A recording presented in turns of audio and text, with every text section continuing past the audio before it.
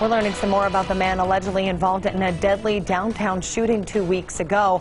According to an arrest report, Metro says they responded to an apartment complex off Bonanza on April 5th.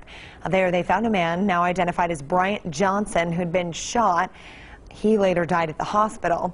A witness told police the victim and another man, this man here, Nathan Williams, apparently got into a fight inside the apartment, and that's when Johnson was shot. Williams took off, but he was eventually tracked down by police a few days later. He's now facing multiple charges.